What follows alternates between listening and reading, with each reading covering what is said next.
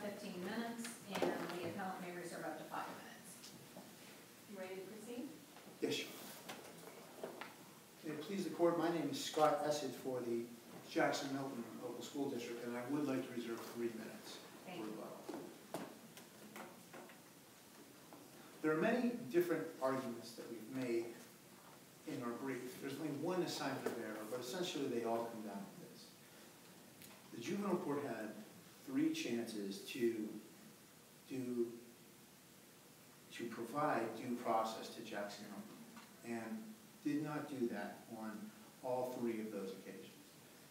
The first was when the case first came to the court and the mother's address was listed as unknown, the placement of the minor was made, and the court did whatever it was going to do. Eventually, when the mother came to the court and gave this fake address, and I think we can all agree that it's a non-existent fake address, the court issued its order and did not provide any notice or any way for Jackson Milton to know what was occurring. Now, Jackson Milton didn't know what was occurring until much later because the child was placed long before she actually went to school. I suspect that, and I tried to do the math, and I don't know, I have a daughter, but it was either kindergarten or first grade when she would try to be enrolled. The treasurer of Cuyahoga Falls rightly said, well, you know, before we enroll her, we're going to have to go, you're going to have to do whatever. She had already been living with the parents or the grandparents at that point, and that's fine, and they were doing a good thing. But when the court identified Jackson Milton, the court didn't do anything. And there was no appeal of that? There was, Jackson Milton had no notice. I'm just saying, yes, whether it was justified or not, there was yes, no appeal of that. Correct. The second was much later when the child was enrolled in school and Cuyahoga Falls wrote its letter, and there's nothing wrong with Cuyahoga Falls writing that letter, saying, hey, it's Jackson Milton, perhaps you should identify. So Jackson Milton was identified, Jackson Milton filed its motion, and the court said, well, I think maybe we did make a mistake here, and it doesn't appear that it is an appropriate address, but we're not going to do it, go to the Department of Education. And then the third time... And there was no appeal from that? No, the court's order was followed. The court said go to the Department of Education. Right, but you could have appealed, so that's wrong. I don't have to go to the Department of Education. I'm not sure about that, Judge Carr. I'm not sure that we could have appealed that. The court, to this day, the juvenile court that is sticking by its decision in A.R.K. that we don't have any jurisdiction, the proper outlet, which Cuyahoga Falls has argued too, is the Department of Education. That's where we go, so that's where we went. I don't know that it was a situation where, you know, Judge, you've told us to go to the Department of Education, and that's just wrong. Your order is wrong, so we're going to go to the Court of Appeals. I don't think that was that situation. The third time, of course, was when the Department of Education said, this isn't us, this isn't our thing. And then the juvenile court said, you know, the court made the appropriate determination. 135 Market Street is in the Jackson Milton School District. And that's the way it's going to stay. And then writes, in re Hummer, we don't have any further jurisdiction. That, of course, was the third decision that brought about this appeal. And that was the decision that actually put, for the first time, facts into evidence, saying it is Jackson Milton, 135 Market Street is in the Jackson Milton School District. Jackson Milton bears the cost of educating this minor. But even that decision, as I understand it, was not directly appealed, but rather,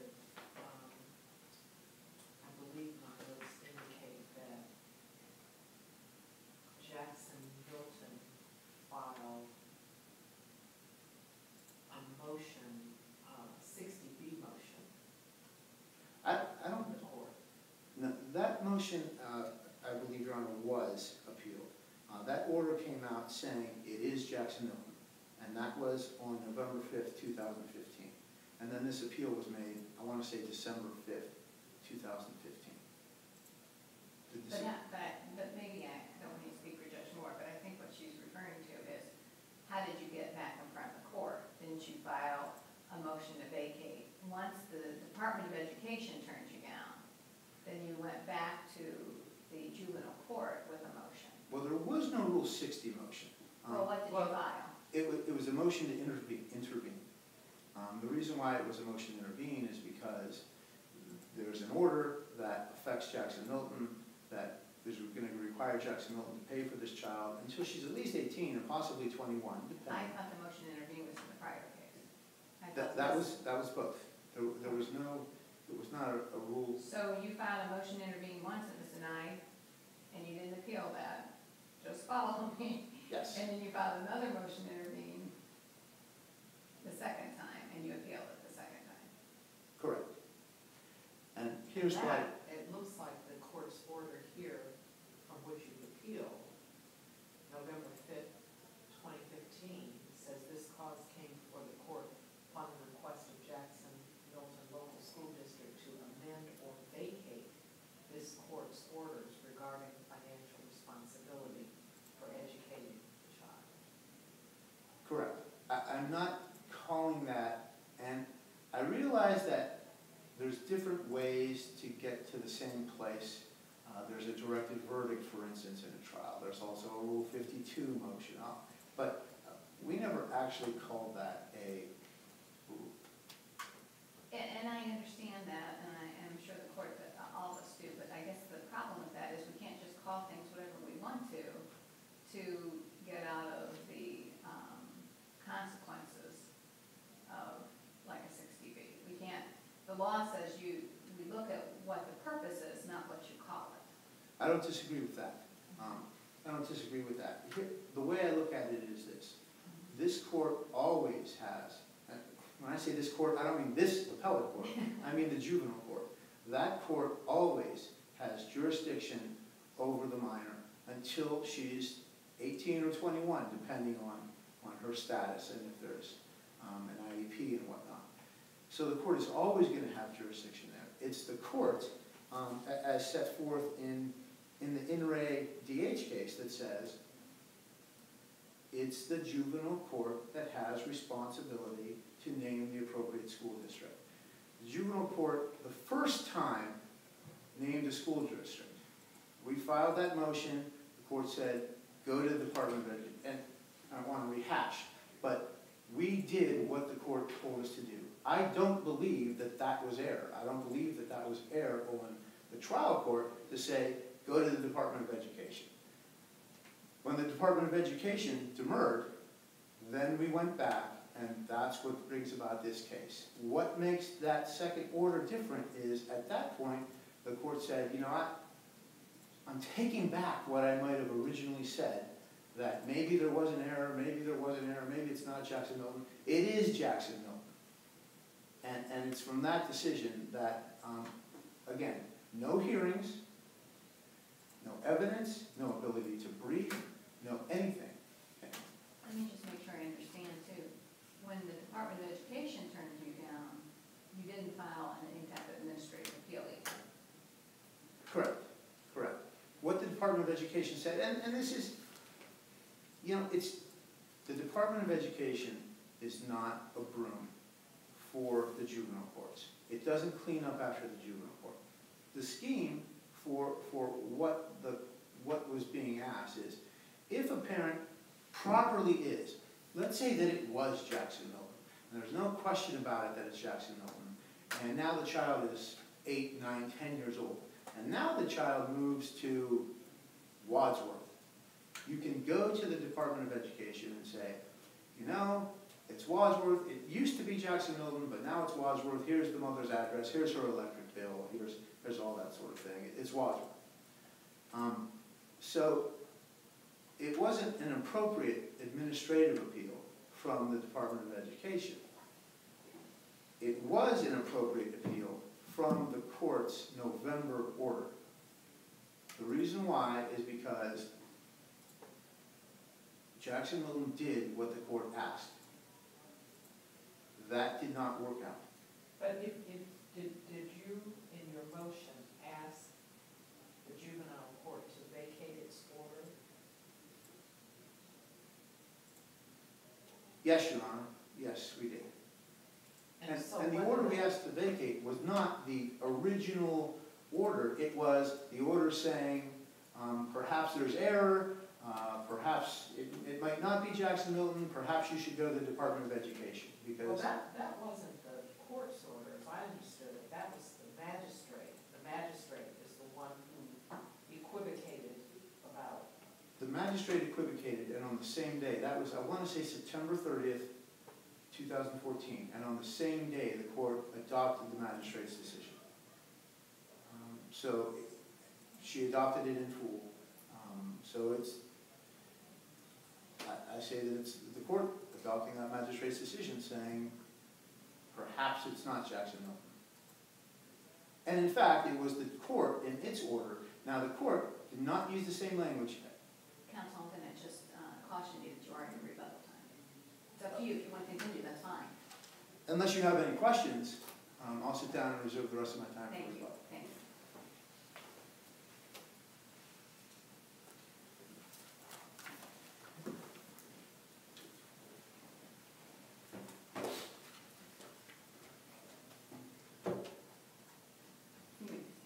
May it please the court, my name is Jacqueline Walsh-Brickman, and I represent the Cuyahoga Falls City School District Board of Education.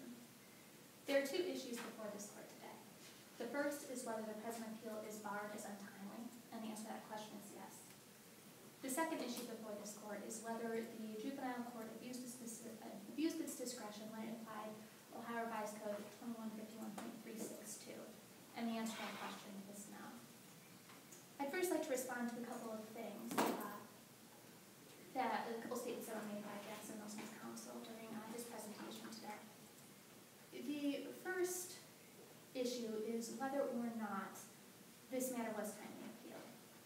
The counsel for Jackson Milton claims that it was timely appealed because Jackson Milton was complying with the juvenile court's decision when it went to the Ohio Department of Education rather than directly appealing the September 30, 2014 decision of the juvenile court. However, Jackson Milton has not pointed to any statute that tolls the time while you are pursuing an administrative proceeding, and in fact that's contrary to the general accepted law throughout the state that you have 30 days under Appellate Rule 4 in which to appeal a decision with which you disagree. And there is no tolling while you look for other remedies elsewhere. But counsel has told us today that the difference in the order appealed from the prior orders is that the juvenile court said for the first time in the order of appeal that it didn't have jurisdiction to fix or to even address an error. It's the same issue in both orders. In the first order, the juvenile court said you need to go to the Ohio Department of Education to address this issue, which is correct. And in the second order, the juvenile court reiterated that with that statement. Under Ohio Revised Code 2151.362, the way that these decisions are made is that the juvenile court makes the initial decision at the time that it makes the determination that the child is going to be removed. After that determination is made, all subsequent redeterminations are made through the Ohio Department of Education. The juvenile court is no longer involved at that point in the proceeding. So in both of those orders, the juvenile court was essentially saying the same thing, which is, we are not the correct forum for you to address this. You need to go to the Ohio Department of Education, provide the information you have regarding where this parent truly resides, and the Ohio Department of Education has the ability to change the school district that's responsible for the educational costs of this child. But it seems like the bad thing here is nobody seems to really dispute that this street doesn't even exist. And somebody made a mistake here. The court even acknowledged that perhaps it was mistaken. And then the Department of Education doesn't want to do anything. The court won't do anything. Under the statute, Sounds like a bad piece of justice, doesn't it? I disagree. Under the statute, the juvenile court has the ability to make that decision based on the information it has before it. It doesn't require it to hold any hearings. It doesn't require it to notify the school districts. It doesn't require it to hold essentially a trial within a trial when its purpose is to decide what's in the best interest of the child, not to deal with dispute between the school districts. After that, any school district at any point in time has the ability to go to the Ohio Department of Education and say, hey, this isn't right. Here's where this parent actually lives. And, this is a statute that I think deals with a difficult situation, which is transient parents. And it's a reality, and this is how the legislature chose to deal with it, which is that when a school district feels that the juvenile court's decision was not correct, they have the ability to go to the Ohio Department of Education. The Ohio Department of Education can sort it out. There is no right under the statute for the school district to continue to argue before the juvenile court that it deserves more than that.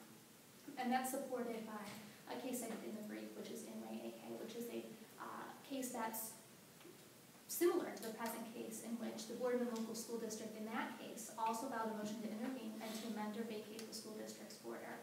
That case was before the 7th District Court of Appeals, and the 7th District said, you don't have this right. There's nothing under the statute that gives you this right. The juvenile court applies the statute based on the information they have, and your input is not required. The people who should be parties to this action are the people who are interested in the best interests of the child, and your interest is a solely financial one. So the 7th District Court of Appeals has very clearly said that what Jackson Milton is asking for today is not under the statute, and that they are not entitled to that right, and they're not entitled to place that additional burden upon the juvenile court to continue to go through these proceedings, particularly a year after the juvenile court already made a decision that the Ohio Department of Education wasn't the correct forum for this So matter. when the Ohio Department of Education turns them down, what were they supposed to do? They can appeal that decision under Chapter 119. And so you're saying the Ohio Department of Education messed up? If they have evidence that the parent does not in fact live in Lake Milton or the Jackson Milton School District, which I don't believe has been established anywhere in the record. Well, is that what the Department of Education determined? I thought they said that basically they didn't have jurisdiction either. With the, and I'm basing this on an email that Jackson Milton attached to their October 23rd, 2015 motion, is the only information I have about that matter. Otherwise, it's not part of the record. But what that email basically says is you're required to give us proof of where this parent resides. We don't have the ability to say, juvenile court, you messed up, you need to redo this. What we have the ability to do is change it and correct it based on new information. So that's what Jackson Milton was required to do. And the Ohio Department of Education said that's not what you did. I'm not certain exactly what they presented, but that was the Ohio Department of Education's response. And is that a function of the fact that in the normal course, these come to the Department of Education when the parent changes school district residence? In other words, is it a function of revisiting what the proper school district is now based on where the parent lives now, not of revisiting whether a correct determination was made at the get-go, as far as the Department of Education goes? The Ohio Department of Education, and I believe the email indicates this, is basically, these are parents who move often. So at any point in time when you determine that the parent is no longer in your school district, for whatever reason that might be, you have the ability as a school district to present that information to the Ohio Department of Education. And actually the guidelines for the Ohio Department of Education for that process, which are not in the record, they are available on the website, require school districts to do it within a relatively short time frame, like 60 days, because of that concern that these are parents who may or may not be in the same place very long. Right, but it kind of goes to my colleague's question about, was it really just an email, whatever we have in the record, don't have, that said we don't have the ability to do what you're asking us to do, which is essentially not change the location because the parent moved, but change the court order on the first determination of the parent's location?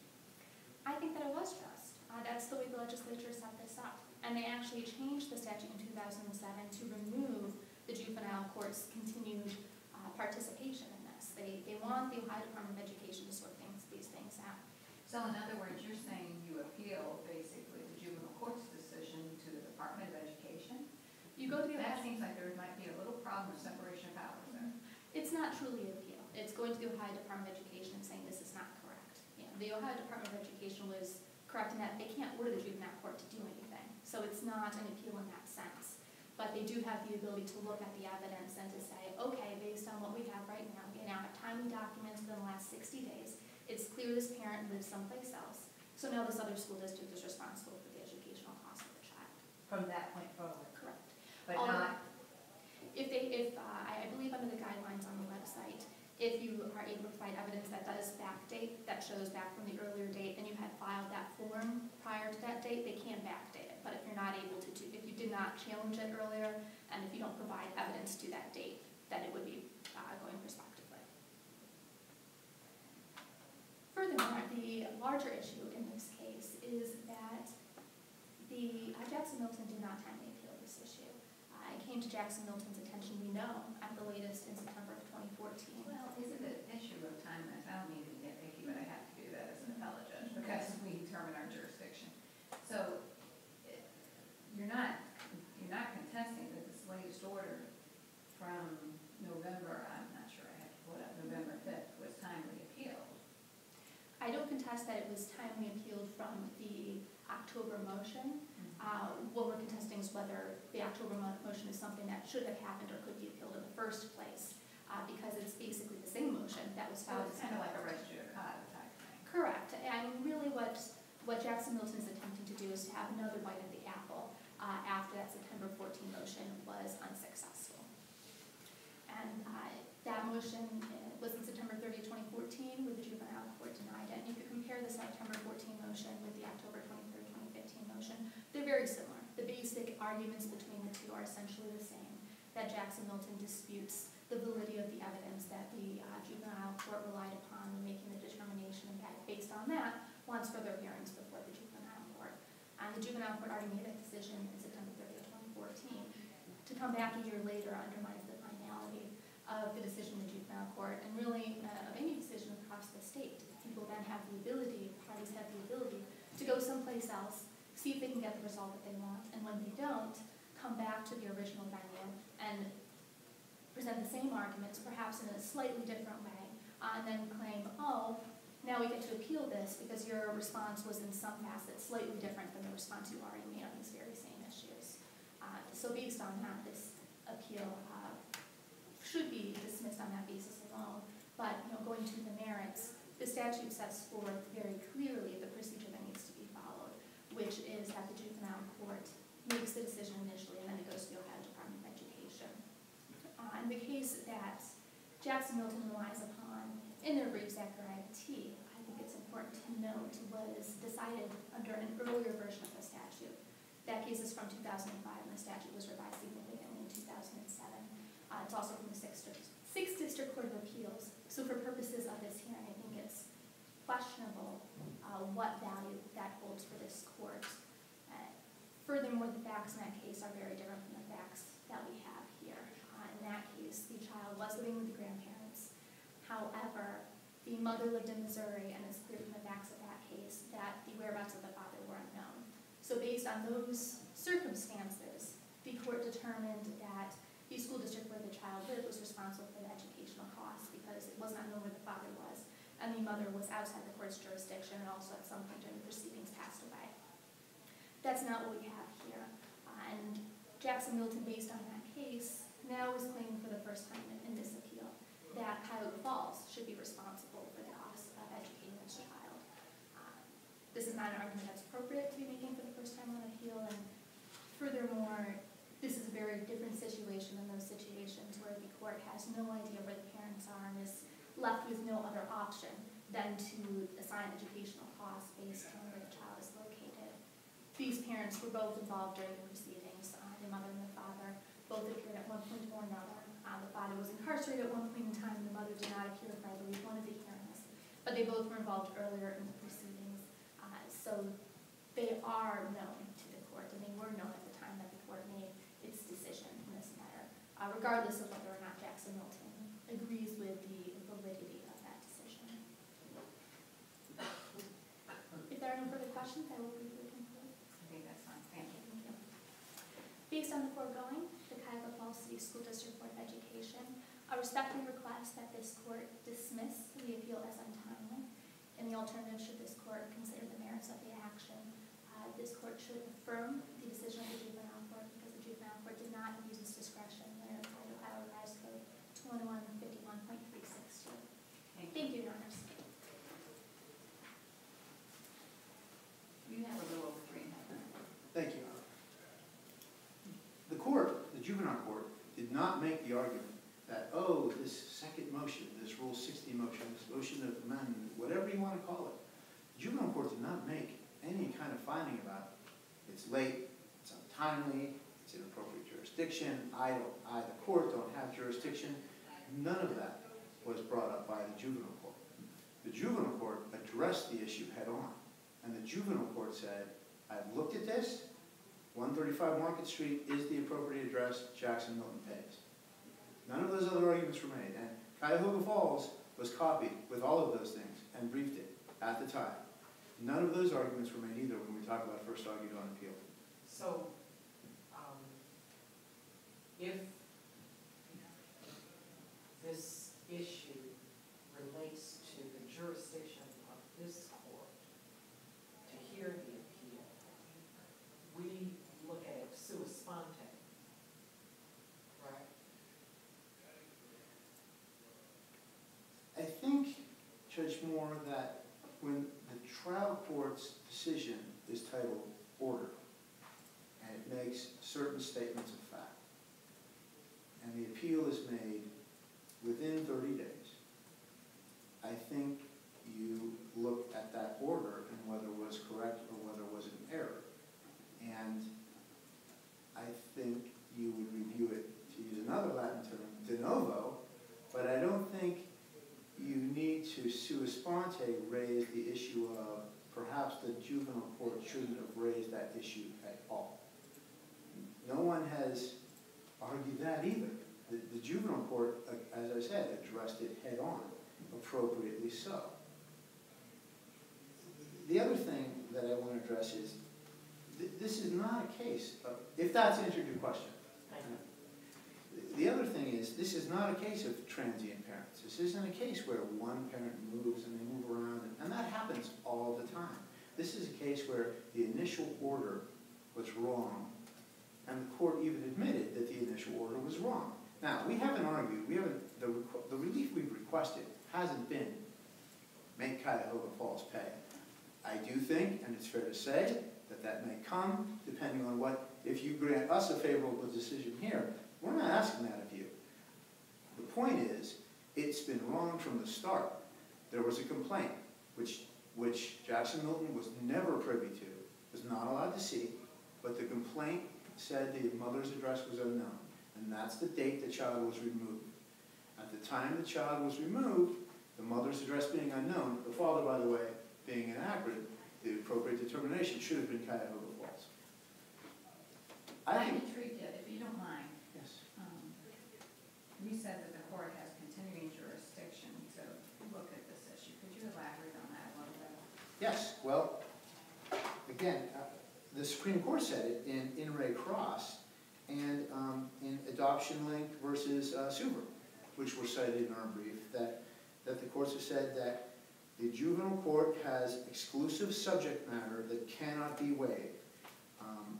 It has the exclusive and continuing jurisdiction over the minor. And You're talking about just in general. yes, just in general. As far as this issue, though, again, you said it, Judge Clark. There's not. I don't think there's a common pleas judge in this state that would accept an administrative agency saying, no, you got it wrong.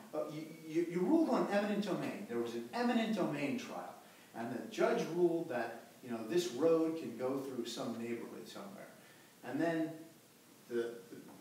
some department in Ohio says, we're not going to put the road where the judge said we're going to put it. We're going to put it somewhere else, that's off the top of my head. I wish I could think of a better example.